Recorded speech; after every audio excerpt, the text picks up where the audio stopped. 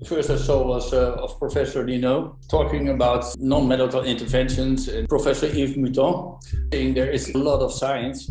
He also implied half of the science there is not correct science, it's bought science. And he said there must be more evidence on auricular to keep on track with the other science. David Elamy had another angle.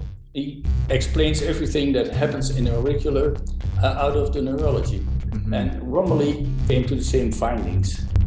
There might be the next inflection point in the field of bioelectric medicine. Pharma is investing to provide devices that do the very thing that acupuncturists have been doing for thousands of years, but now they can sell a device that does that. Yeah, that's also a development where this electrical stimulation comes in. Is there a way to redesign research given the obstacles that randomized control trials and sham acupuncture poses? There are people working towards, they call it the N1 research, where you stack a lot of single